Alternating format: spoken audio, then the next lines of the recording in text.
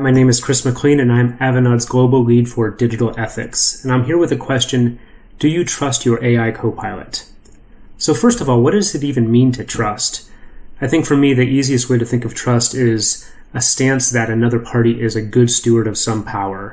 That is, confidence that another party will wield or exercise some power with responsibility, or at least appropriately.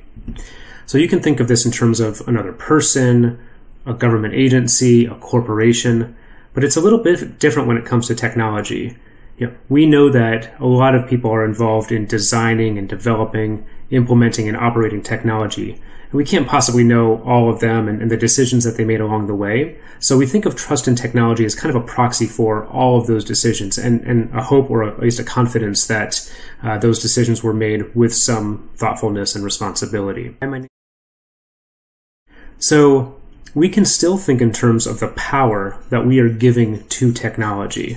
Access to personal or sensitive data, maybe influence on our behavior, even in some cases decision-making authority. And we can ask that question: is it appropriate? Do we have confidence in giving technology that power? And when we look into that stance, like how do people generate that stance, or to the stance that another party is trustworthy, a lot of the qualities and characteristics that we look into fall into four categories. The first being alignment of values. That is, if we care about things like justice, fairness, maybe sustainability, does this other party have that same set of values?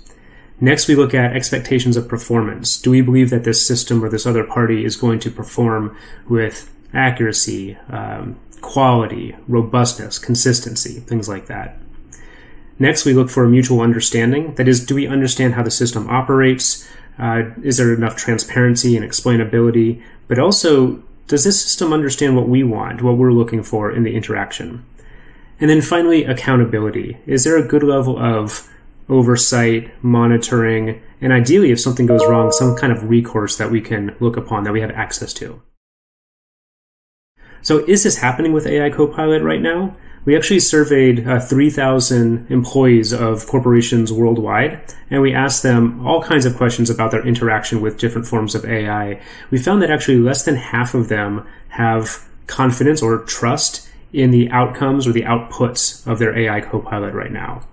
We also found that only about 36% of CEOs had confidence in their leadership team, that they understood generative AI technologies and their need for good governance.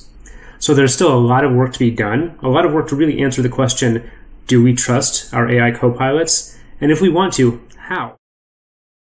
How do we improve the confidence, improve the trust, so that people are willing to adopt and engage in these technologies where it's appropriate?